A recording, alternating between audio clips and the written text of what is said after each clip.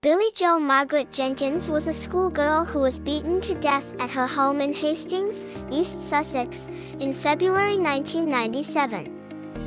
She was born on March 29, 1983, in East London. When she was 9 years old, her biological father was imprisoned, and she was placed in foster care with Siôn and Lois Jenkins, coincidentally had the same last name and 4 daughters of their own. Billie-Jo spent 5 years with the family in their home in Hastings, on the East Sussex coast, and was described as fun-loving, with dreams of becoming an actor. On February 15, 1997, 13-year-old Billie-Jo was found in the back garden of the family home, bludgeoned to death with an iron tent peg. What happened to her?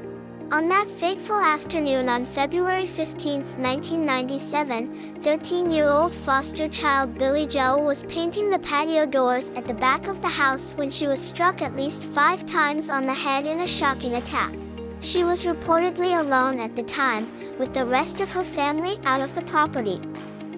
When foster dad Siôn returned to the house following a trip to a DIY store with his 2 oldest daughters, he found Billie-Jo dying, in a pool of blood. Police initially asked Siôn to make a public appeal for any information, but shortly after he became the main suspect. He was arrested 9 days later on suspicion of murder, and was charged with murder on March 14, 1997.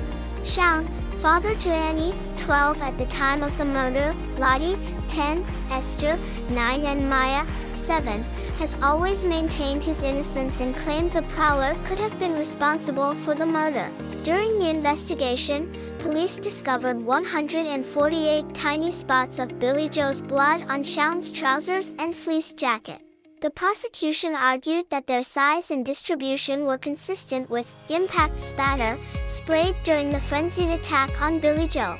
But the defense argued that a fine spray of blood was breathed out by Billie-Jo on her foster dad when he went to her aid as she lay dying. Siôn spent 6 years in jail following his sentence. In the 2 retrials following, the jury was unable to reach a verdict, and Siôn was formally acquitted in 2006.